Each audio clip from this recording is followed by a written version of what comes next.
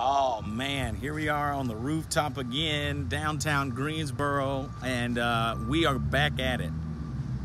It is such a phenomenal day. I mean, the sunshine, it is incredible. Praise God. Look, we're getting ready for another rooftop worship. Matter of fact, I'm going to show you where we're going to be, all right? So if you can see behind me, let's see. We're right there. You see that KRESS sign? That's the rooftop right there behind me. So that's the rooftop. We're right there on that platform. That's where we're going to be on July 9th. July 9th, we're going to enjoy this beautiful skyline in downtown Greensboro as we raise praise to God yet again. Yes, July 9th, I'm putting together the Eventbrite and the event page and all that stuff, but I'm standing here on top of this roof, just amazing. I love this view, and I'm going to show you what I'm looking at. This is what I'm looking at right now. It is beautiful out here. So that's KRESS, and I'm about to get you to Elm Street. That's Elm Street right there. Yeah. So yeah, the beautiful view, man.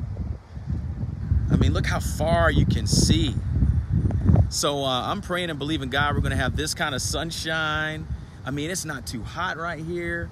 I'm believing God is going to feel just like this July 9th. So not this Friday. Next Friday, we're back for rooftop worship again on KRESS Terrace. We're going to bring worship to God. And listen, I just want to appeal to anybody that might be wondering about, whether you should come or not. It's not really as much about the location as it is about the purpose. We really want to give you an opportunity to experience the glory of God. I don't know if you've ever had experiences when nothing else matters except Him, where your cares, your worries, your desires, your requests of God, none of that matters, but you just want to know Him. You begin to see His heart and feel His heart for you, His love for you, and you no longer have words. You just weep at His feet. You weep at the thought of Him loving you. You weep at the thought of the cross. You weep at the thought of Jesus Christ pouring out His blood for you. It becomes very personal. It's not form, it's not fashion, it's not somebody asking you to do it, lift your hands and people telling you what to do. No, it's literally you enter into the most holy place. That is what we are geared for here at Desire. The tagline is simple: experience the glory of God. In His presence is fullness of joy. At His right hand are pleasures forevermore. It's the joy unspeakable that they write about, that the psalmist writes about the peace in His presence, the joy in His presence. Listen, I am so passionate about this because I believe you are looking for breakthrough in your life, and the breakthrough is in His presence. The breakthrough is in knowing Him. It's in knowing Him and being in Him and with Him and seeing Him in a vibrant way and experiencing His dwelling place. It's where you have your mind changed and renewed, and you begin to think more like Him because you see Him and you understand His character and you understand His desire for you. He has a desire for you more than you have a desire for Him. Jesus Christ on the cross said, "I thirst." He wasn't talking about water. He was saying He wants you. Jesus was ready to die. Why? Because to inherit you as a friend, as a brother and a sister, to bring you into the royal family, He had to die. He thirsts for you. Man, I could preach that all day because that's what it's all about. Listen, I think a lot of people think it's about getting saved. No, it's about you spending eternity with your Heavenly Father. It's about you knowing your daddy in heaven. It's about you being in relationship and interchange where He's giving you abundant life and you're giving Him your heart. He wants your heart. Why? He made you for that. He made you to be known. He made you to be in experiential relationship with Him. And a lot of us, because of whatever reason, have not had that revelation. We have not had that experience. We know in our soul that our faith is empty. We know in our soul that our faith is dry. We know in our soul our faith is not real. It's based on what we've been told. It's based on what we've been taught. It's not based on an experience. It's not based on a relationship. It's based on what I heard on Sunday. It's based on what I've been taught since I was a little kid. It's my grandmother's faith. It's my daddy's faith, my mama's faith. It's the people on TV's faith, but it ain't my faith. I believe it because I'm afraid not to. I'm afraid to go to hell. Listen, that is not the point of the gospel. I'm going to preach to you right now. Jesus said, I came that you would have life and life to the full. Fullness of life comes from Christ Jesus. It doesn't come from your career. It doesn't come from your line of thinking. It doesn't come from the inheritance you got from mama and daddy when they die. It doesn't come from anything from this world. You are a pilgrim in the earth. Your real home is an eternal home. The Bible says that you have a body from God that is eternal in the heavens. This body we have right here is a precursor for the real body we have that is eternal in heaven. He has reserved a place for you in heaven. The Lord Jesus said, in my Father's house are many mansions. What are those? You. You're a dwelling place of God. You're a house of God. You were born to be a dwelling place of the Holy Ghost. You were born to be a dwelling place of the living God.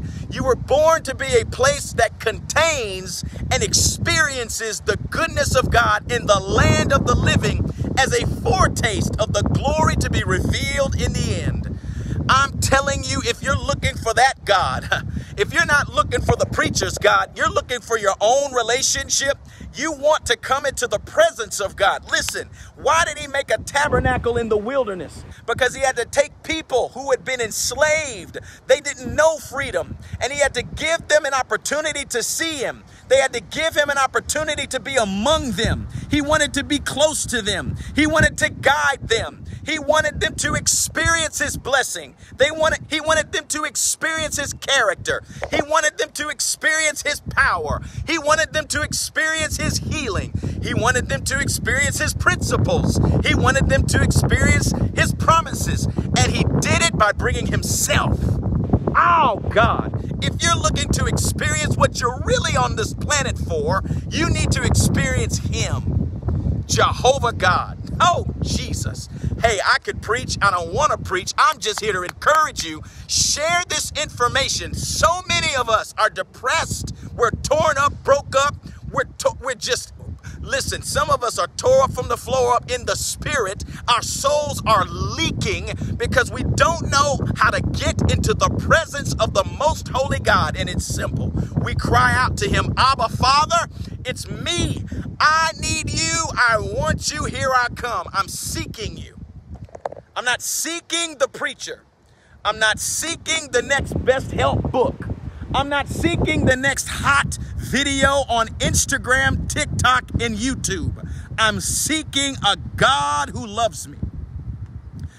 I'm telling you, people need to experience the glory of God.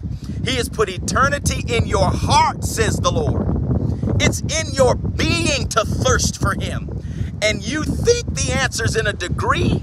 You think the answer's in a PhD. You think the answer is in who you marry. No. God is at the center of life. He is the center of the universe. He spoke it after thinking it. And his breath covers the earth. His breath is Holy Ghost. And he's moving and encountering people all the time. But we need to know it. We need to perceive it. We need to acknowledge it. We need to be open to him to receive who he is. That's why desire exists. If you're talking about revival, you're on the right track. I'm talking about the Lord. Revival is Jesus Christ. We want to see the world change. Well, that means we need to invite God into the world. And I'm not talking about a planet. I'm talking about people. The Lord wants to inhabit his people. Invite somebody, bring them, and let's go to God together. Come on. Let's go to the altar together. Let's enter into his gates with thanksgiving and into his courts with praise. We'll be thankful unto him and bless his name. And we will encounter God. Bless the Lord. Hey, listen, I just want to encourage you to share this video. I am so unashamed. Click the share button and get somebody in the building. Somebody needs healing. Somebody needs to get saved and brought into the Father's house. Somebody needs to get set free from demonic oppression. Somebody's got racing thoughts. Somebody's got compulsion in their behavior. They can't help but do things they know are wrong. God wants to set you free from that in his glorious, pure presence. Hallelujah. Greensboro, we put you on alert. God is here. His name is Jehovah. His son is Jesus. His spirit is holy.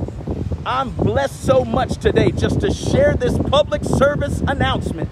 If you want to see the world change, come to Jesus and come back and come again and don't stop coming. Get refilled all the time. I got to go. I bless God for you. I pray that we see you. I'm excited. July 9th, 7 p.m., we're going to experience the glory of God. Love you much. Bye-bye.